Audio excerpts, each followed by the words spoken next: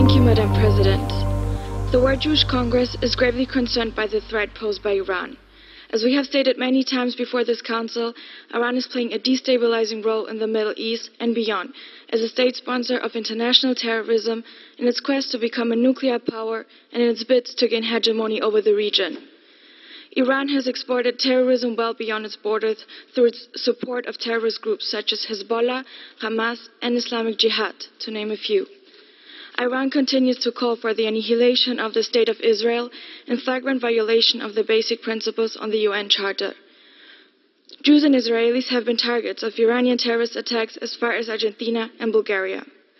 We also remain appalled by Iran's disregard for democratic freedoms and the fundamental rights of its citizens.